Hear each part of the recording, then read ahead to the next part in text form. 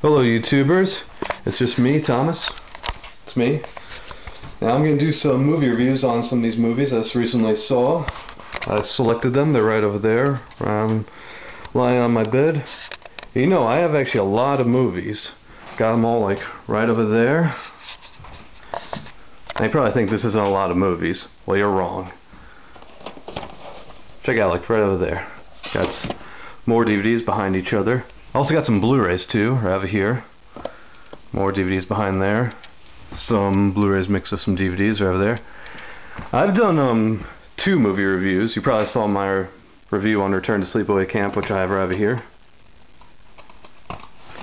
Also, I did another review on Cabin Fever 2, which I have right over here. Unfortunately, that review's not out yet.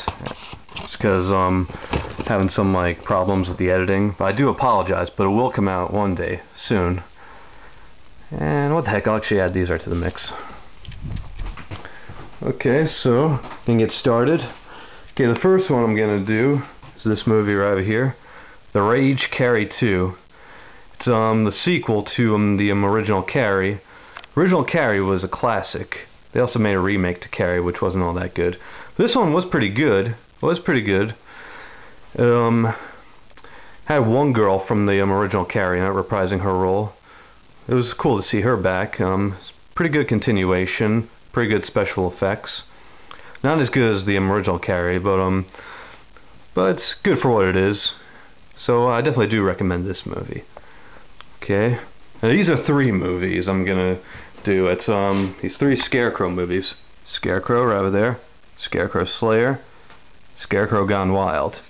Okay, but unlike the Rage Carrie 2 right over there, these ones are actually just garbage. I mean that these are garbage. However, Scarecrow, the first one, was a decent movie. It was I kind of saw it as being like so bad that it was good because of how bad the acting was, how bad the special effects was. But it was kind of enjoyable. It was pretty fun to watch. But these ones on the hand, Scarecrow Slayer, oh, that one was just so god-awful. Not even worth checking out. And this one, Scarecrow Gone Wild, was also pretty bad too.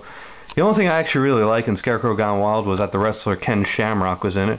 He's actually right over there on the back. He plays a coach. But like I said, these 2 movies are just so bad. Don't even get those. They're stupid. Okay, and another one I also chose was this movie. Came out last week called 30 Days a Night, Dark Days. It's a straight to DVD and Blu-ray sequel to 30 Days a Night, which I also have right over there in my collection.